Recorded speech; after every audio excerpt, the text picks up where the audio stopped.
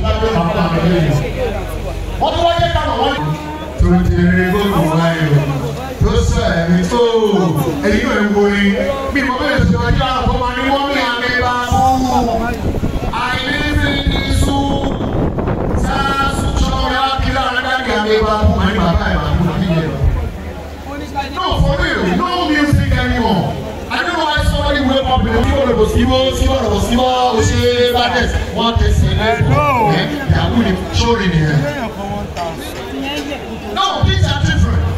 Our growing up, we have songs that shaped us. We have beautiful music. What did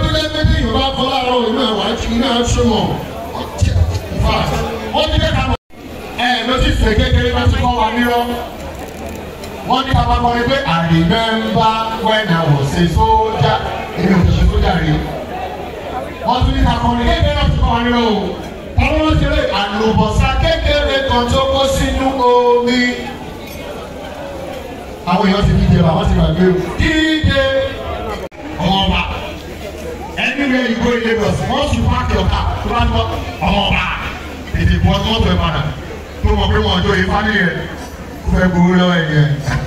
Okay, I'm in Charlie. God bless you. So, ladies and gentlemen, like I said, we can always spray the band dollars. Please spray me naira. As I spray him, I'll be standing here. So So I'm happy as we are all welcoming all the guests that are here. And by special grace of God, in every event we have to start with God so that we can end with God. So do the opening prayer, ladies and gentlemen.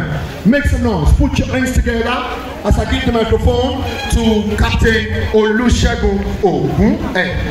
Ladies and gentlemen, please put your hands together as I bring up to the microphone my amiable captain to come and give us an opening prayer.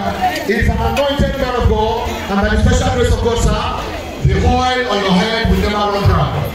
Now please come forward for the opening prayer. Thank you so much. God bless you. I don't need my powerful captain to your Lord.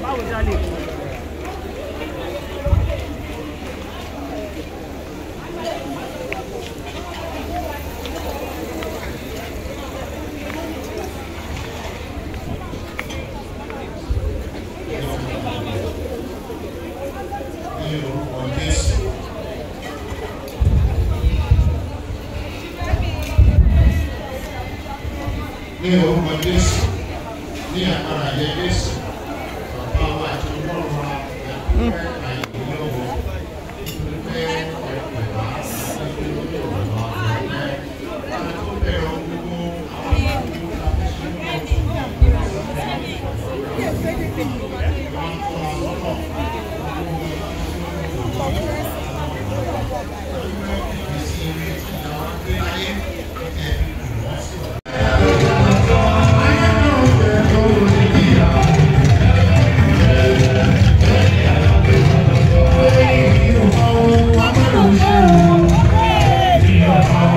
àgbègbè láti ṣe ní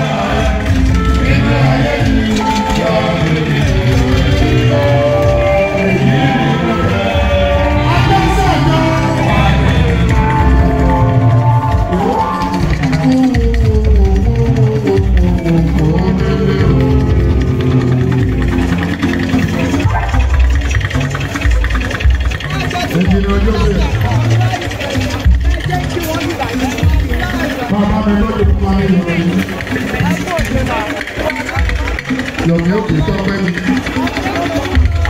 wọ́n bá tọ́pẹ́ ni òkè tọ́pẹ́. Tímọ́tímọ́ alátìlẹ́yìn mi ni, aláàánú mi, olùrànlọ́wọ́ ni, òkè tọ́pẹ́. Máa dágbọ́dọ̀ gbọ́dọ̀ gbogbo ara ni mo fi ń kí ẹ. Òkè tọ́pẹ́ ní wọ́n tó òun aṣọ tuntun. Òun aṣọ tuntun, aṣọ tuntun ní.